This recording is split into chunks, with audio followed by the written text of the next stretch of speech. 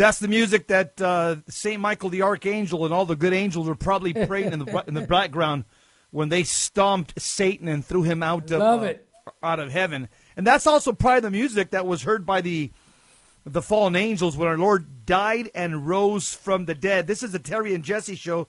This is the flagship show which launched Virgin Most Powerful Radio several years ago, and I'm on duty. Terry, what about you? Yes, I'm on duty, and before I give people the news about what we're going to be talking about, I want to remind everybody, Father Don Calloway on Divine Mercy Weekend, he's going to be giving some talks here on Virgin Most Powerful Radio starting at 11 o'clock Pacific Coast Time on Saturday. That's 4/11/21. So join us. It's free. Also, on May 15th, we're going to have another seminar online for evangelization for the third millennium with myself. And then mark your calendar for Jesse. He's coming for the annual men's conference. That's June 12th, 2021. And Eddie Chavez from Jesus 911, who's been suffering greatly this past year, is going to be here to talk about redemptive suffering. Also, just a quick note, Roe versus Wade. We promoted that movie that just came out. Well, we're going to play it. We're going to take the Blessed Sacrament out of our church. And Sunday at 6 p.m., all of our pro-lifers and people can come and watch that new movie here at the Sacred Heart Chapel on Sunday. So please consider coming on Sunday for that. Roe versus Wade, 4/11/21. Okay, Jess, today's topics. I mean, can you imagine this first topic, Jess? CNN says in the news that there's no consensus criteria for assigning sex at birth. You know, Jesse, for having an educated culture, man, we're pretty stupid. I'm sorry. A guy who's been a farmer 200 years ago, never went to school in his life, knows more about this issue than the modern world today. Also, we're going to be talking about a great new organization. I'm so happy it's coming around. They're planning to provide parents with tools to combat the woke doctrinization in schools. In other words, people, we've been mesmerized in our school system and making kids hate this country, hate God, and now we're going to fight back with this organization. Yeah. So thanks be to God. Yeah, and then just good news about the Supreme Court. We got regarding religious freedom and evangelization on the campuses. I'm so happy to see that. And then we'll finalize with, this is Happy Easter Wednesday, and we have to talk about our Lord's new body when He died on the cross and resurrected. Here we are, 2,000 years later. So it's going to be a full show. Oh, it's a game changer, Jess. You nailed it. Yeah. Terry, also the month of April is the month of the Holy Eucharist for us as Catholics. And so in the month of April, you might make a commitment to go to Mass a little more frequently or to spend some extra time before the Blessed Sacrament. Yeah. This is the month of the Holy Eucharist in Roman Catholicism worldwide. And let's remember that Jesus Christ, He waits for us in the tabernacle of every Catholic church.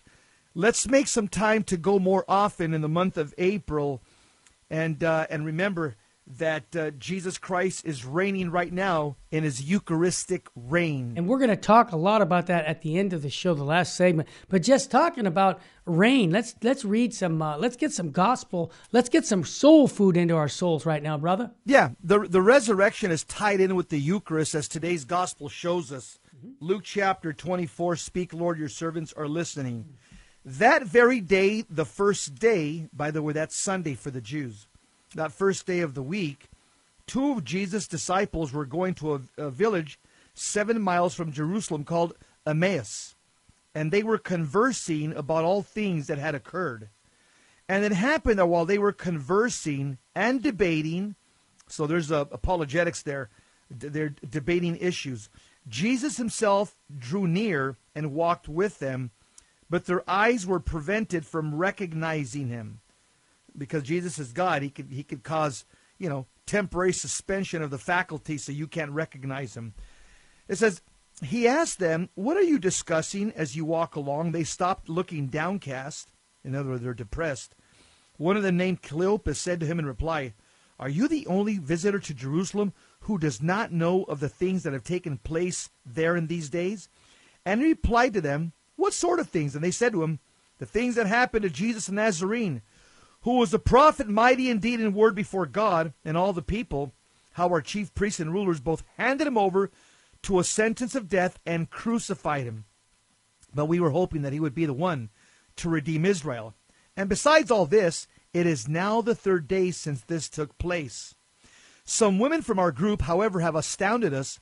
They were at the tomb early in the morning and did not find his body. They came back and reported that they had indeed seen a vision of angels who announced that he was alive. Then some of those with us went to the tomb and found things just as the women had described. But him they did not see. And he said to them, "Oh, how foolish you are! How slow of heart to believe all that the prophets spoke.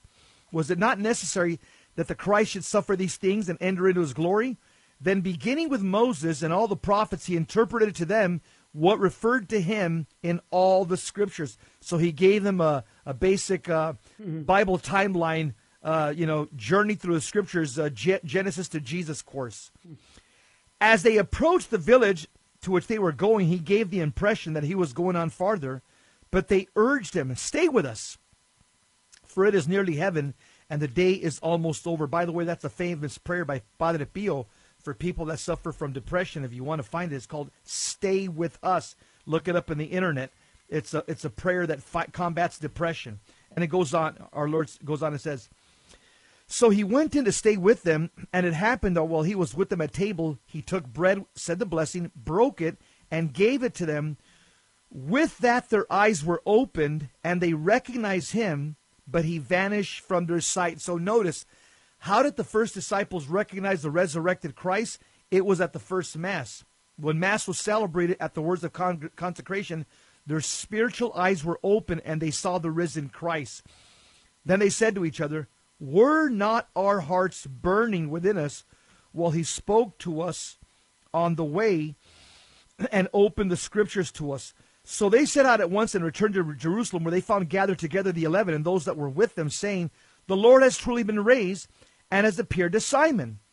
Then the two recounted what had taken place on the way and how he was made known to them in the breaking of the bread, the gospel of the Lord. Praise to you, Lord Jesus Christ.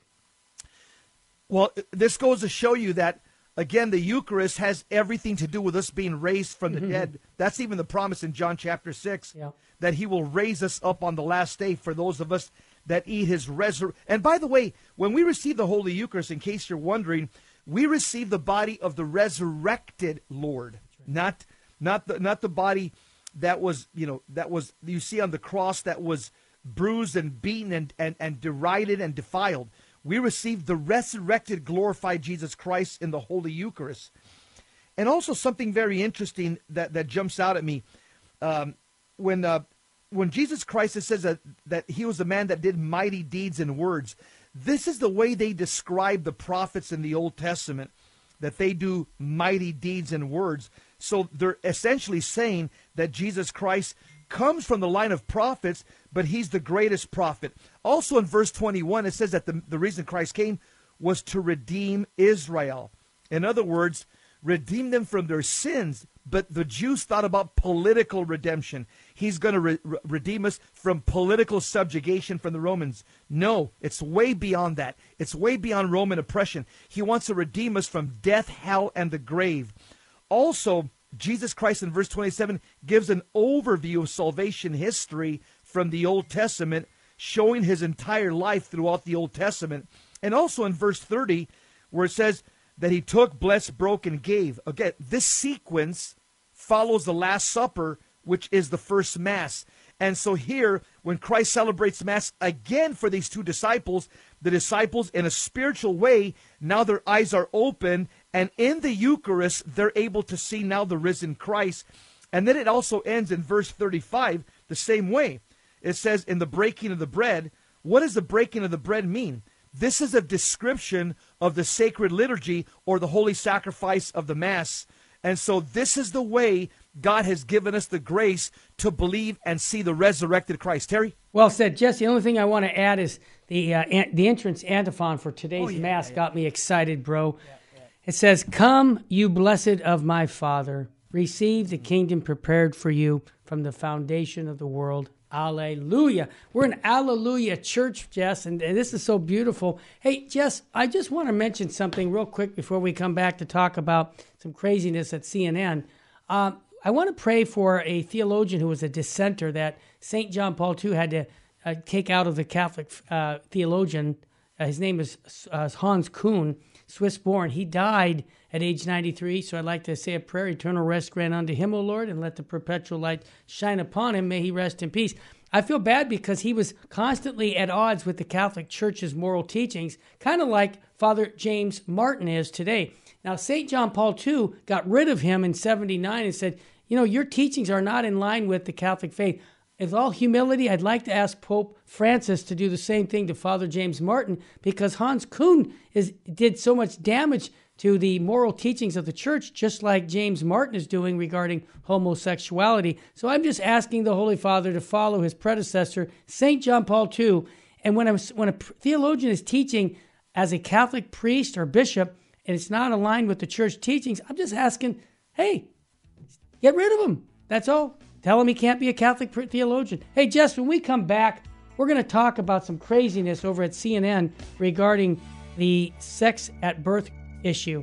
And folks, you won't believe what they're going to tell us, because I could have told them a long time ago that they're all wet. But you know what? In our culture, we're all mixed up, and I'll prove it when we come back on the Terry and Jesse Show on Virgin Most Powerful Radio. Don't turn that dial.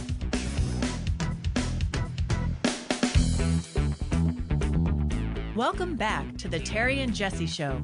To join the conversation, call 888-526-2151. Now, here's Terry and Jesse. So what else is going on at the CNN Communist News Network? Terry, here's the problem with a lot of the liberals, the leftists that talk about follow the science. They follow the science at their convenience. And what do I mean by that? Their narrative. CNN, they have a straight news piece the other day. It says, quote, there is no consensus criteria for assigning sex at birth. Are you kidding? Close quote.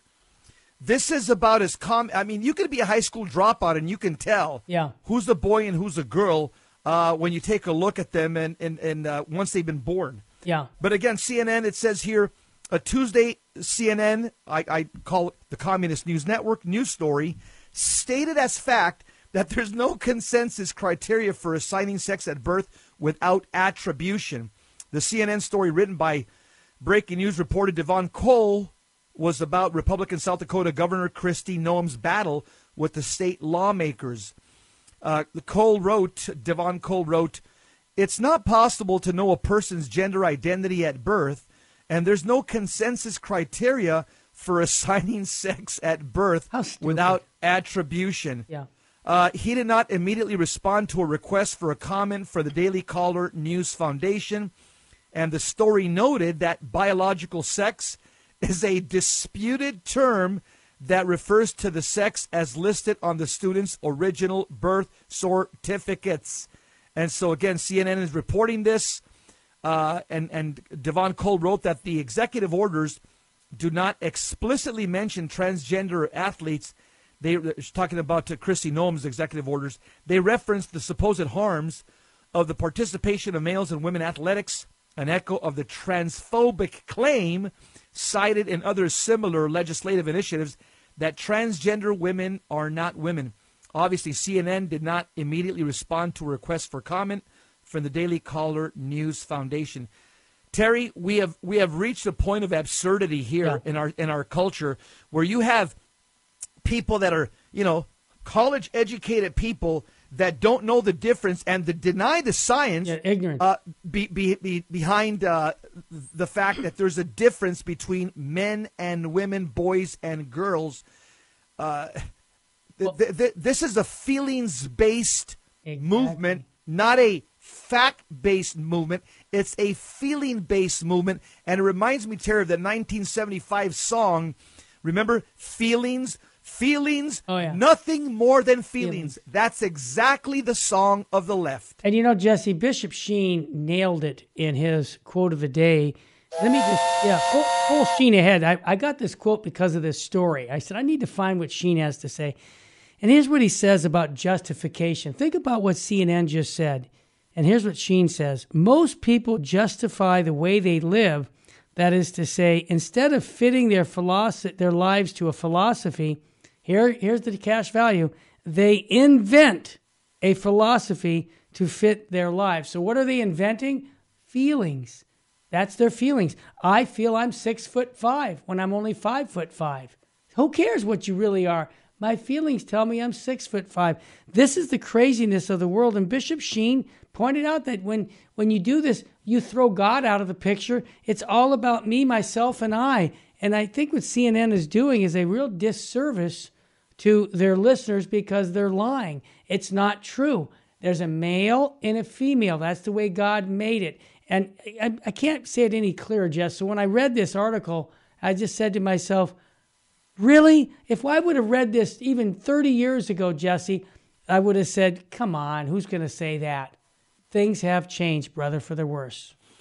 And again, as John the Apostle says in 2 John 1:7, he says, many deceivers have gone out into the world. Think about that. There you go. Many deceivers have gone out into the world. CNN is one of those deceivers. Yeah. And by the way, they follow the great deceiver who is Satan. In Revelation chapter 12, verse 9, Satan is called the deceiver of the world, Terry. Yeah. And when CNN is using their media muscle to try to confound the issue, something so clear from biology and from natural law and from divine positive law that a man is a man in all respects and a woman is a woman in all respects, anybody who's going to teach something different, this is what St. Paul would call a doctrine of demons. And Jesse, this is really simple. It's really as simple as this. There's good and there's evil, okay? It's black and white. This is so clear. And we have to just say that, what's our narrative? Our narrative is Jesus Christ and following his truth and his salvation. What's the narrative of the world? Again, feelings, what I want, it's my way. And like I said, I've said this 100 times on the air. There's a song they sing in hell. And CNN, you're going to sing this song in hell when you say, I did it my way. And there's a song we sing in heaven.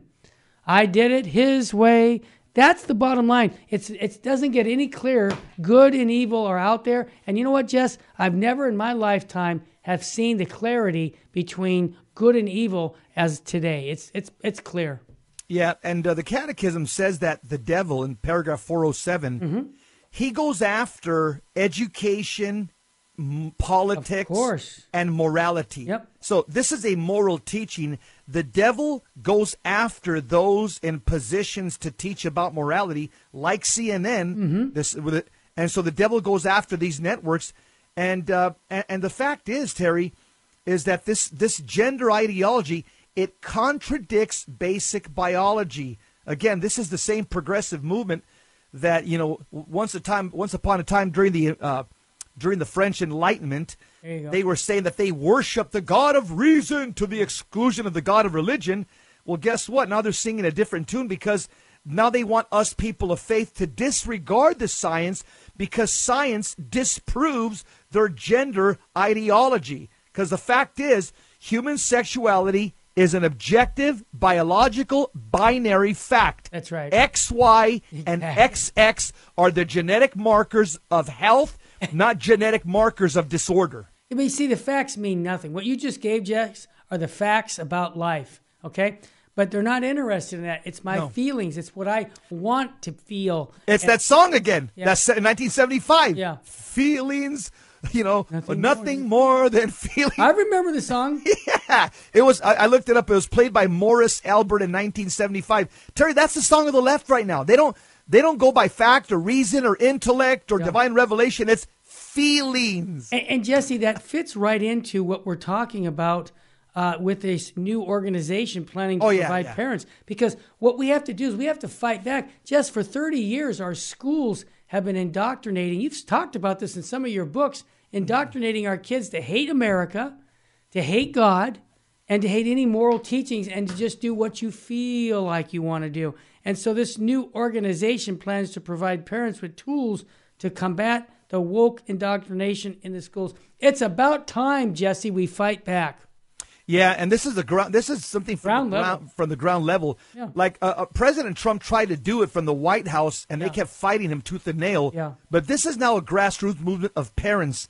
And it's called the Parents Defending Education, or the PDE. Wow. And again, it aims to build a large nonpartisan network of parents committed to depoliticizing the classroom. All right. And the group is being funded by a founder and the president of Speech First, a free speech membership organization. God love them. It's also co-developed by a former professor and an investigative reporter. Two good and the organization is going to teach parents how they can understand what's happening in their children's classrooms. Specifically, the group will teach parents how to document abuses and extremism in their schools, and how they can begin exercising their influence and oversight with their school. By the way, this is a very Catholic principle that parents are the primary educators of their children. Yep. So what they're doing is completely in line with Catholic's teaching in terms of parent and family life. And Terry, the reason is because we have to fight back against this critical race theory. Absolutely. And we have to empower parents to combat the entire woke indoctrination that's been happening from kindergarten to 12th grade.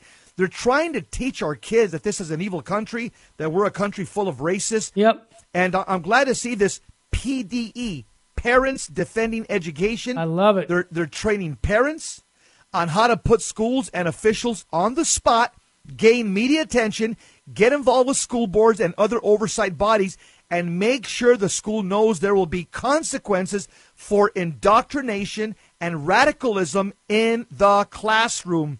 The founder and president, Nicole Neely, Neely sounds like a Catholic to me, that's Irish, told the Daily Wire that the group was designed to solve issues of indoctrination by getting parents more involved.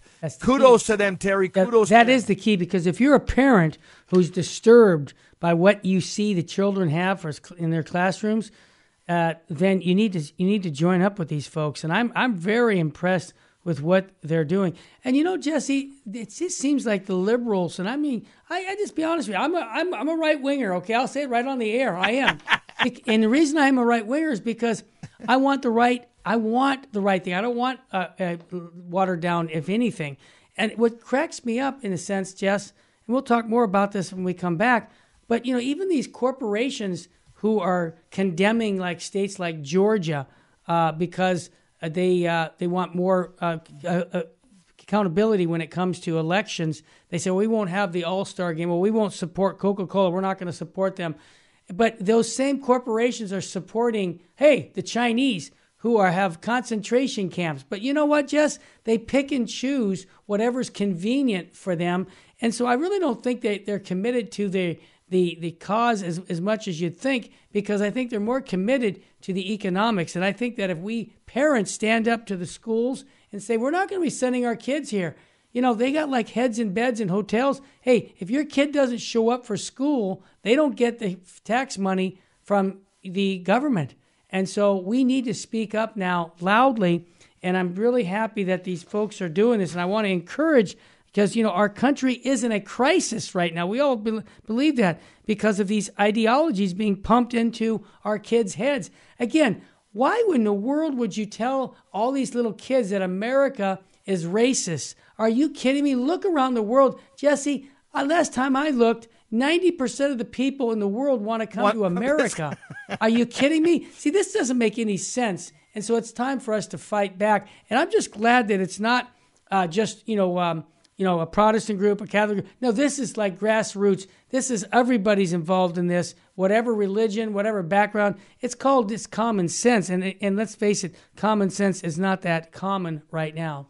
Terry, the education is meant to teach our kids how to read, write, and think. There you go. Think critically. Exactly. Think with reason, rationally, not give them ideologies. Right. And the Catechism tells us, once again, in paragraph 407, that education has been affected by Satan.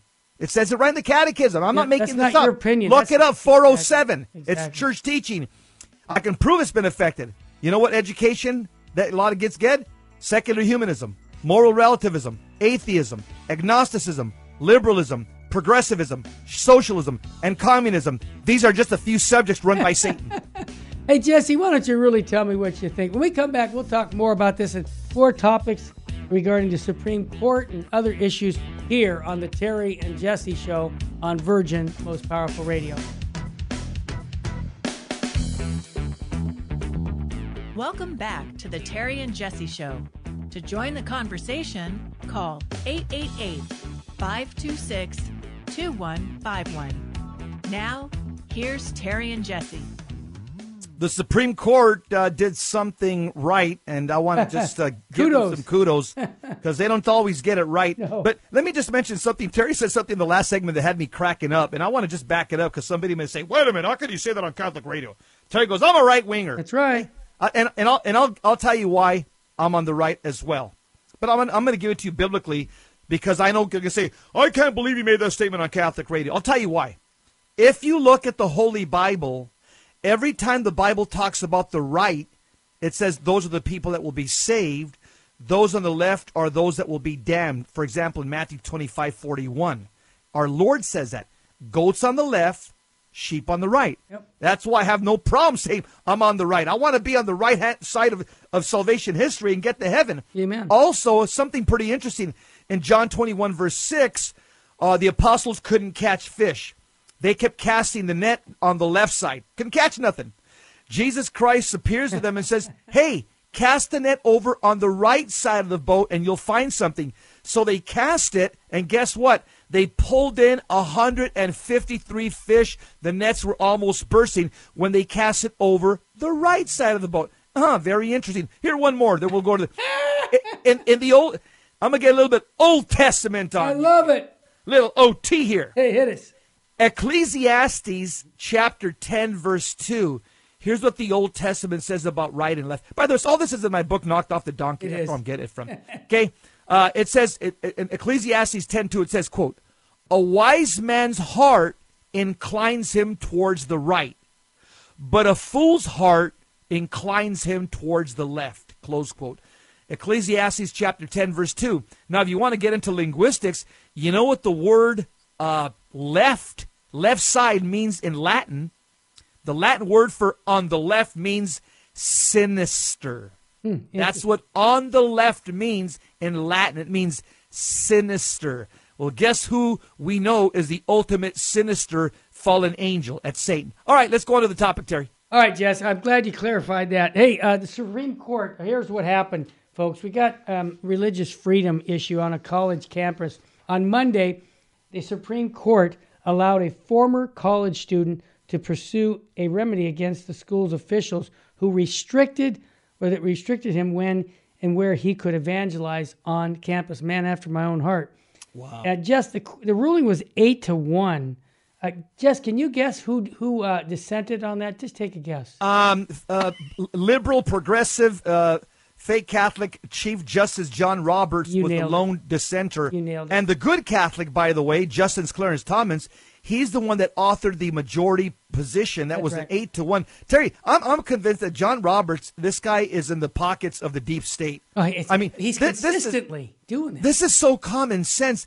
This ruling by this Catholic Justice John Roberts, supposed Catholic, he's basically ruling against the Great Commission given to us by our Lord. God have mercy on him. Yeah, this guy thinks this guy wants to cancel God. Yeah. And he called himself a Catholic, Terry. This is how serious this ruling was, by the way. Yeah. And Jesse, what I really appreciate this is that this demonstrates that the plaintiff must not only establish an injury that is fairly traceable to the challenge, but also to seek a remedy that redresses the injury. Thomas wrote in the majority opinion, as you mentioned, and if the course of litigation, the court finds that it can no longer provide a plaintiff with any effective relief, the case generally is moot. This case asks whether an award of nominal damage by itself can be redressed a past injury. We hold that it can. And Jesse, that I wish Thomas was a Supreme Court justice. Would be. I don't know who appointed Roberts. I'd have to Bush. look it up. I think it was Bush. It was. Yeah, I think. But who appointed him the Chief Justice? I think it may have been. I don't know. Yeah, I'm going to look that up because, boy, oh boy, this guy's horrible, Terry. And this guy calls himself a Catholic, but again, he's one of those leftist Catholics. He's on somebody's payroll because the stuff that he keeps putting out as a Supreme Court justice is horrible. He's the one that, again, didn't want to take a look at any of the election stuff, and it just goes on and on. But Jesse, just before you continue, that's why it's so important that President Trump had 2 people he could put on. The president picks the Supreme Court justices, and let's just be honest, they're on for life. Okay, so when it's done, his 4 years are up, or the other president's up, and those people stay on. So that's why it's critical that we get good people on the Supreme Court. That's right. Now, the group that was defending this lawsuit is called the ADF, Alliance Defending Freedom. I think they're evangelical. They are. I support them. Oh, absolutely. I get their newsletter. These guys are just solid when it comes to defending Christians' issues, both Catholics and Protestants. And again, they litigate cases on behalf of religious freedom, and they applaud at the court's ruling because the court was spot on. It should have been 9-0, but it was 8-1. And the ADF writes this: the general counsel, Christine Wagner, who argued the case before the Supreme Court, she said this: when government officials engage in misconduct without consequences, it leaves victims without recourse, well said, undermines the nation's commitment to protecting constitutional rights, First Amendment, Amen, and emboldens the government to engage in future violations. In other words, it emboldens the government to continue acting like bullies. Right. So the lawyer, Christine Wagner, she says, we are pleased that the Supreme Court weighed in on the side of justice for those victims. So if you want a backdrop of the case involves Chaik Uzugbunam. What a name. It sounds to me like he's a African descent. Yeah. Chaik Uzugbunam. He's an evangelical Protestant Christian who, while attending Georgia Gwinnett College in 2016, he sought to evangelize fellow students. Yep. Here's the guy from a third world country evangelizing American kids. How embarrassing is that? Yeah, God love him, but how embarrassing is that because we've dropped the ball here in America? Exactly. And so the school had a strict policy limiting where he could evangelize and at what time he could do so. And even after he obtained a permit to evangelize, so he's playing by the rules, okay? He was ordered to stop, supposedly due to complaints by fellow students, and when he sued the college officials behind the policy, they ultimately changed the policy and argued that the case was now moot. So Uzugbunam, this African student, he still sought nominal damages for violations of his rights. That's right. And the court ruled in his favor on Monday. I just want to ask the question, do you think if a Muslim missionary was sharing the Islamic church, the Islamic religion's teachings at that university, do you think they would have come down on him like an 800-pound gorilla? I think not, Terry. Not only that, Jesse, any other group. I just believe that Christianity is under persecution. If it was Black Lives Matter, any other group that's politically correct in the sense of the culture right now, no problem. But Christianity, stomp it out. And I'll tell you why that is because the devil uses all these people, as the Catechism calls. Yeah, so the Catechism uses the word pawn, says social structures of sin. Yeah, well, that's...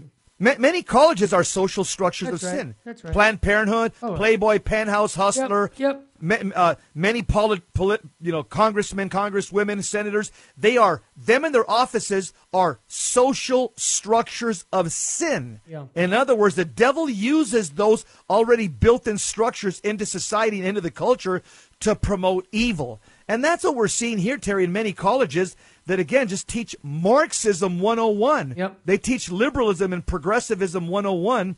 And this is why, by the way, the Catholic schools were started, early on in this country, is because the Catholics were saying, no.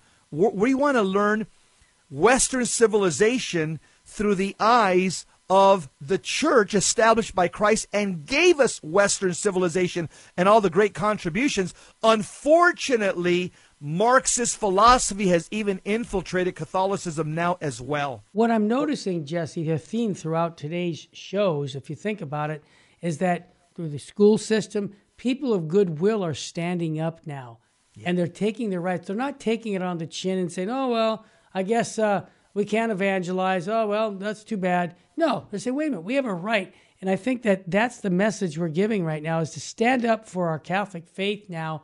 This is the time. This is the Catholic moment. The culture is turned on us.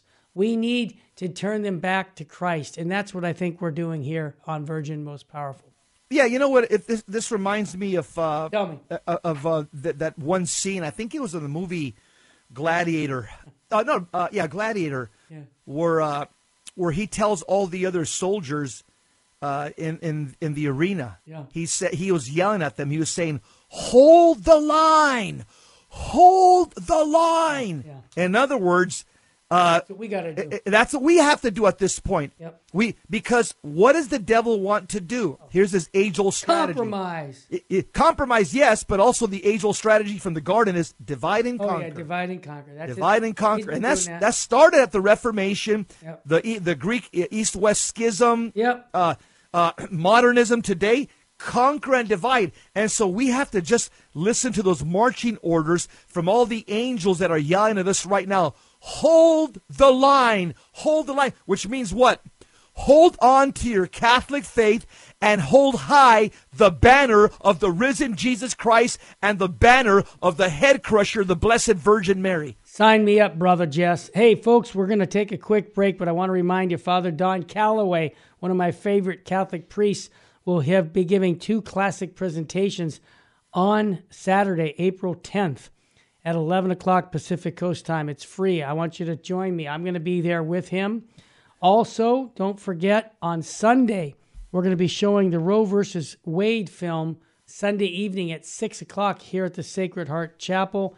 This is a movie that I think is going to save many, many lives when it comes to abortion. And we got to get the word out. Again, Jess just made it hold the line. Shoot, are you kidding me? How many babies have been dying on our watch? Okay, thousands, millions of babies. And we act like, we can't do anything about it. We can do something about it. We can vote those particular people out of office. We can stand up for life whenever we can. And encourage good people to run for office. There's a lot of good young people out there with a good head on their shoulders that love Jesus. Back them up and have them run for office. You got it, Jess. When we come back, we're going to talk about the Easter announcement. Yes, our Lord's new body here on Virgin Most Powerful Radio on the Terry and Jesse Show. We'll be right back.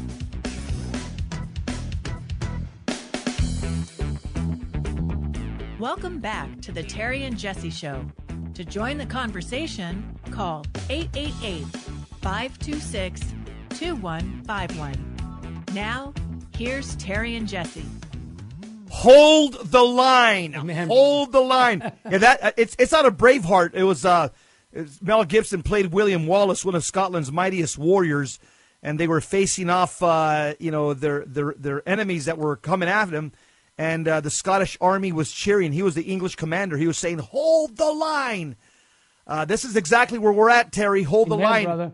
And we've got a reason to hold the line because the Lord Jesus Christ has announced the final victory through his resurrection. The victory is a done deal. Now we have to win the victory in every individual soul. Jesse, before we go on to this article, I just want to remind everybody this, that our Lord's death and resurrection gives us great hope.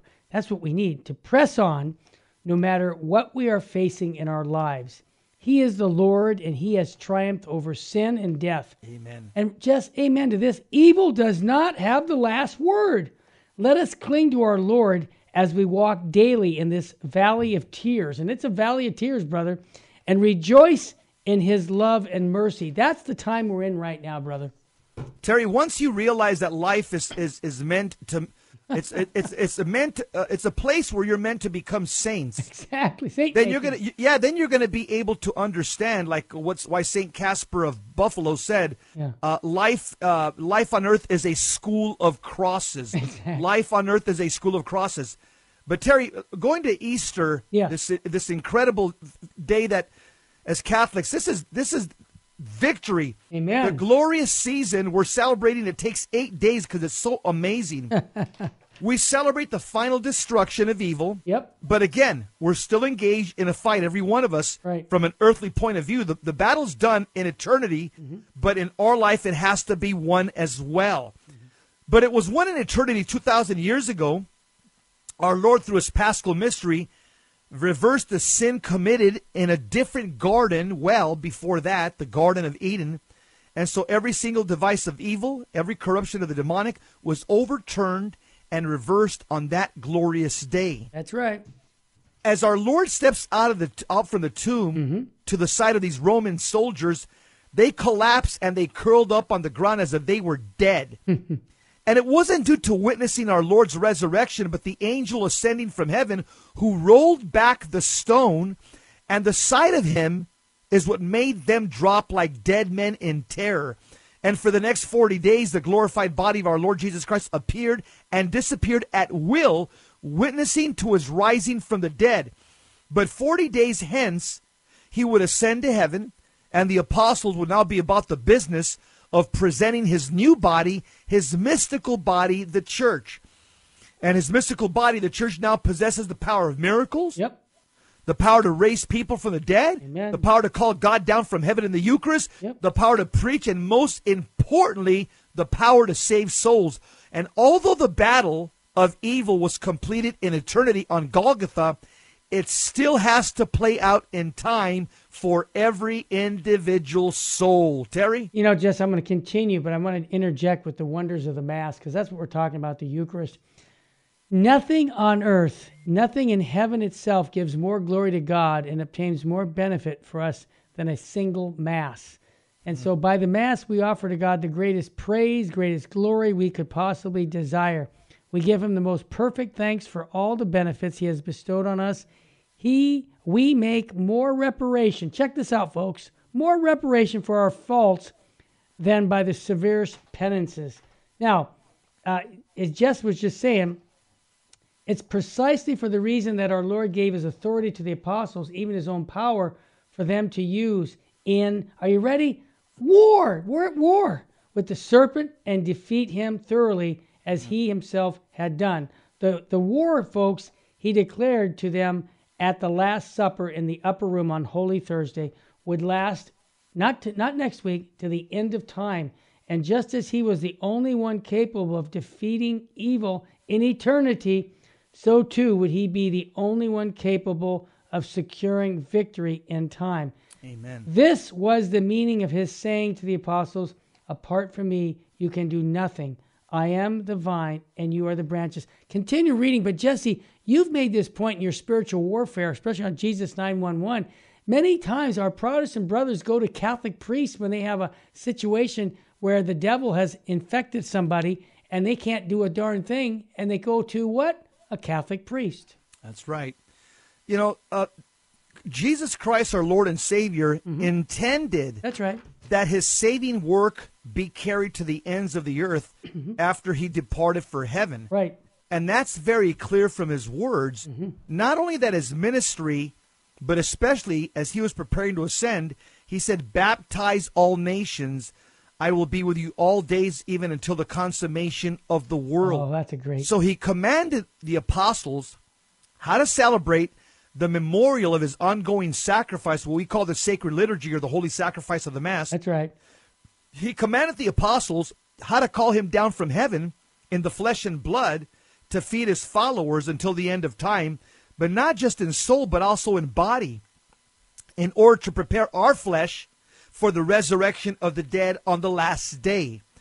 And the church, which is his earthly mystical body, would feed our earthly bodies throughout the ages until he returns on the clouds of heaven to bring us back and present us to his Father.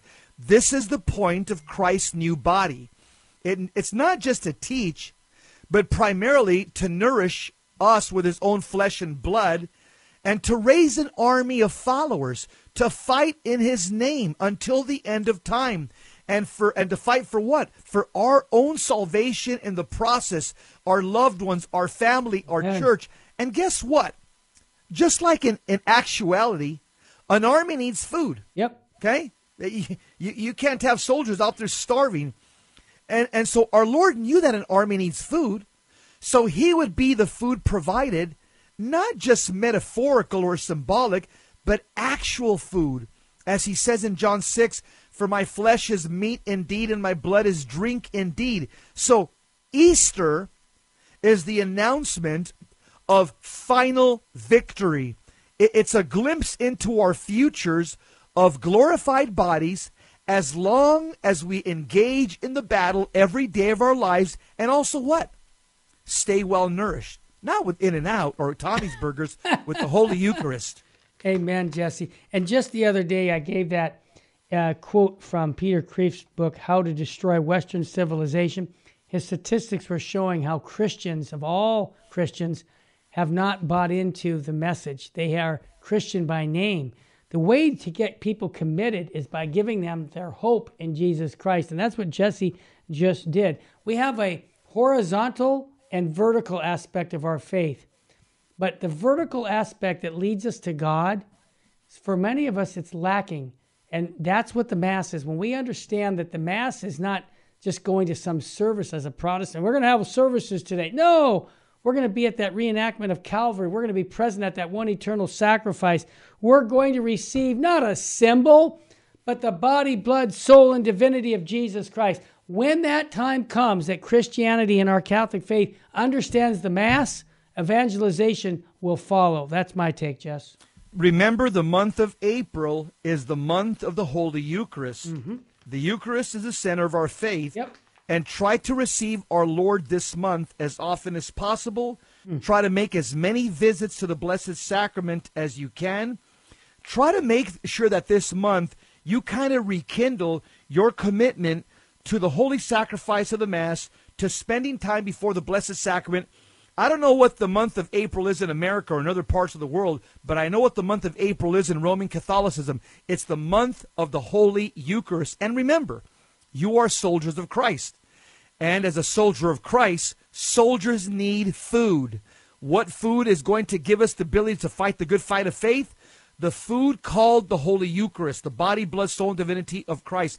And also remember that the Holy Eucharist is specifically tied into our glorified body that we will receive at the general judgment. Terry, we can't say enough about this day. No. And here's something also very interesting, just for people that are wondering, that the crucifix, which on Good Friday, that demonstrates the power of God's love, or God's total love for the human race. Mm-hmm. But the resurrection on Sunday, it demonstrates God's full power over death. So the crucifix shows God's total power, mm-hmm, or total love over the sinner.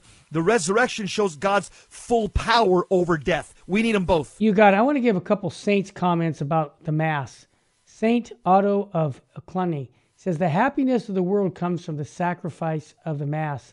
Timothy of Jerusalem, the world would have been destroyed long ago because of sins of men had it not been for the Mass. There is nothing that appeases the anger of God so much, nothing that obtains for us so many blessings as the Mass. St. Lawrence, he says, no human tongue can describe the immense favors and blessings which we receive from the Mass.